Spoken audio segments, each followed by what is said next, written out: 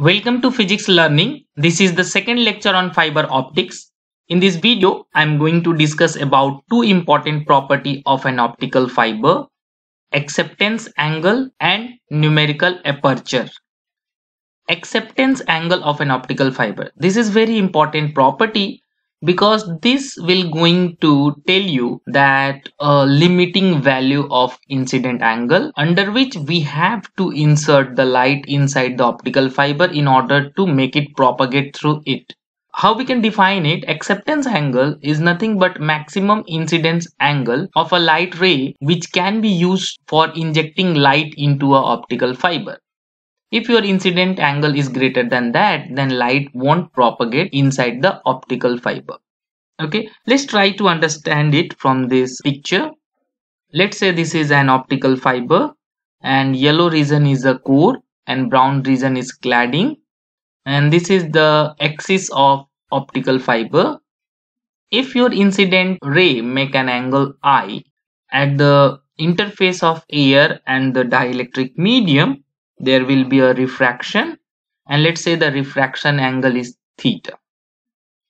Now as this ray goes into the optical core, it will meet at the interface of core and cladding with an angle phi, and if this phi is greater than critical angle, then the ray will totally internally reflected, and as a result this light will propagate through this optical core.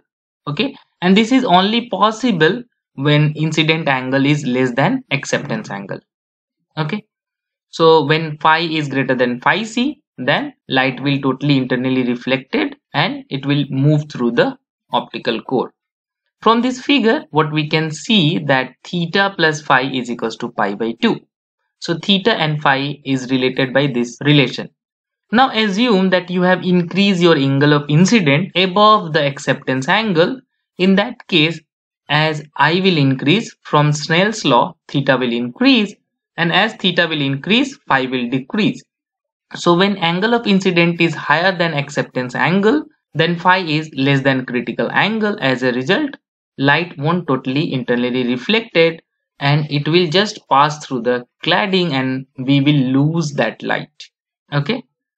From Snell's law, as I said, that sine I by sine theta is n1 by n0. N0 is the refractive index of outside medium, n1 is the refractive index of core.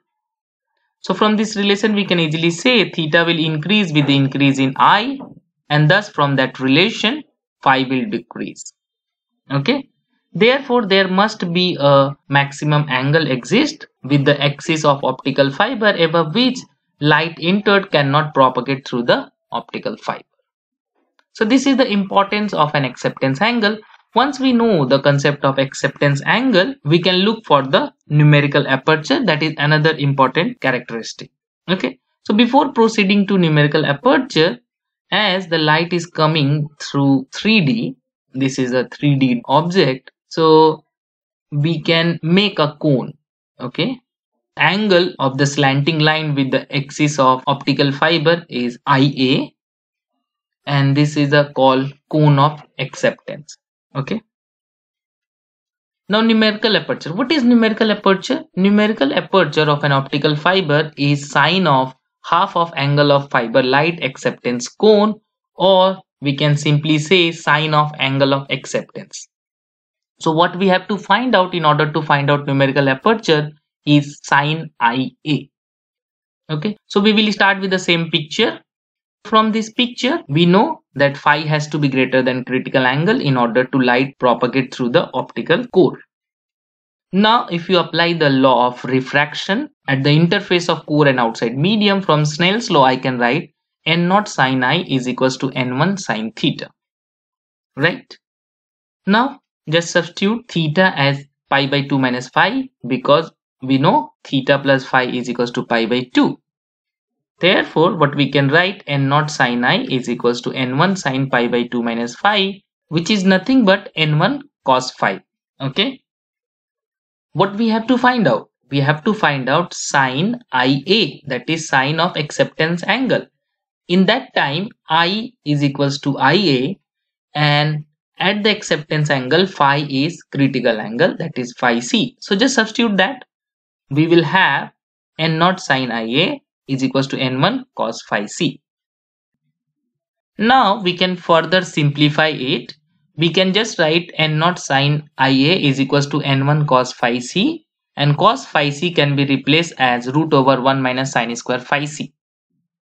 So the next question is how we can find out sine phi c, and that we can do just by applying Snell's law at the core cladding interface. When phi, which is an incident angle at the core cladding interface, when incident angle is equals to the critical angle, in that case refracted angle is nothing but pi by 2, right? So sine I by sine r is equals to n2 by n1, I is phi c and r is pi by 2. So from Snell's law, and that is the condition for a critical angle, sine phi c is equals to n2 upon n1. Just substitute it, we will get this simplified relation. Okay, we can further simplify it. We can write n naught sine Ia is equals to n1 square minus n2 square whole square root. Okay, usually outside medium is nothing but air, so we can assume that n naught is approximately equals to 1.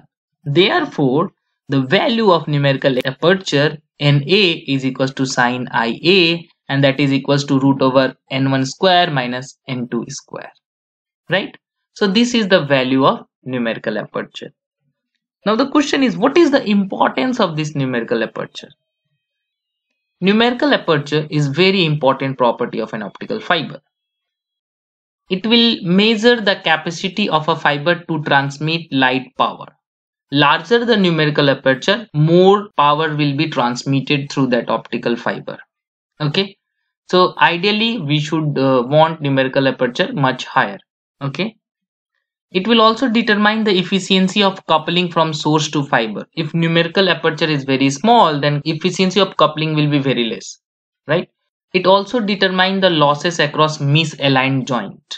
So if the joints are not aligned properly, then more light will be lost, and that will be going to decide by numerical aperture. Okay, so hope all these things are clear to you. I will see you in the next lecture where we will discuss about the attenuation and the pulse dispersion in an optical fiber. See you then. Thank you.